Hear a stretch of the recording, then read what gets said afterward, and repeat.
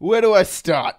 Oh boy, if you've watched the trailer, the only 1 minute trailer, you probably know why everyone's a bit upset. But to start off, Grand Theft Auto Expanded and Enhanced has been delayed to March 22.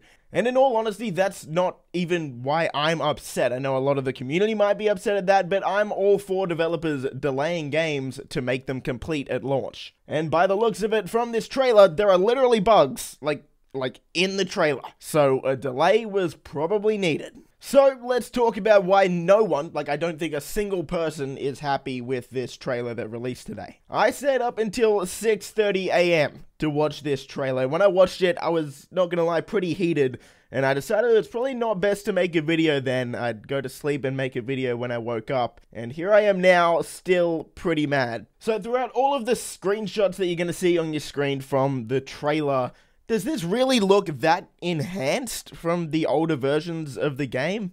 Sure, I get it, this is most likely an upgrade from the PS4 and Xbox One versions, but this really doesn't look any different to the PC version that's been out since 2015, which undoubtedly is why this isn't actually coming to PC. About 10 seconds into the trailer, we can see this screenshot here. We've got Franklin, Trevor, and of course Lester there, and you can see the graphics are slightly upgraded, right? Let's have a look a bit closer at Lester's back there. Yes, that is two chairs, two textures bugged out in a trailer that was at a PlayStation State of Play event.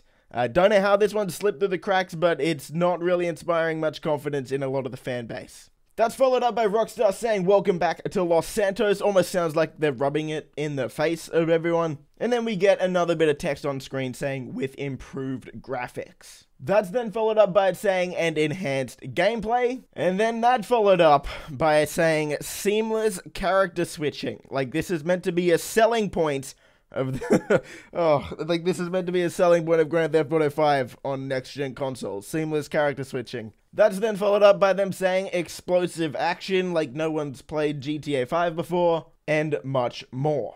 And sprinkled in throughout the trailer, we do have some nice shots of the main characters from the story, and yes, they do look slightly upgraded. They don't look like Red Dead Redemption 2 levels like everyone was hoping. This essentially just looks like the graphics from the PC version that's been out since 2015. Maybe 10 to 20% better graphics, maybe. You might be able to convince me of that. We then get a snippet from Grand Theft Auto Online of someone walking through their casino penthouse, looking out the window and seeing a jet get blown up by Deluxos. Which, that is just not what we want to see in a trailer. I did a poll months and months ago asking people if you preferred futuristic or non-futuristic vehicles. That poll wasn't even close. So the fact that Rockstar is showing a flying car taking out a jet, and that's meant to be the selling point of Grand Theft Auto Online Expanded and Enhanced, it's just not inspiring much confidence in the community. So let's sum it all up. Like I said, I'm pretty heated about this. I'm pretty mad. Last year at E3, Rockstar announced Expanded and Enhanced, and they got absolutely bodied on the like to dislike ratio. That was absolutely hilarious. A lot of that is because a lot of people expected to see Grand Theft Auto 6 at E3 last year, but also just the fact that the trailer showed absolutely no footage of this game that was supposedly being remastered. But even despite that, myself and hundreds of thousands of dedicated GTA 5 and GTA Online players stuck by Rockstar, and we were saying, hey,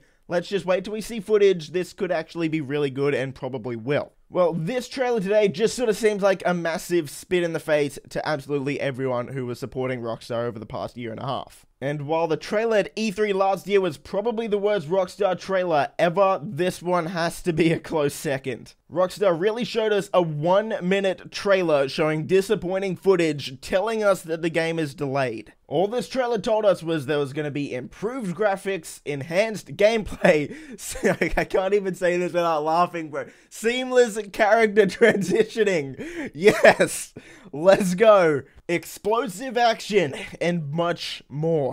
Man, Rockstar trailers are meant to just absolutely blow you away and get you excited for stuff, and this literally makes it seem like it is just gonna be a port over to PlayStation 5, and I think that's everyone's biggest fear with this, is that it's just gonna be a simple graphics port across to Xbox Series X and PlayStation 5.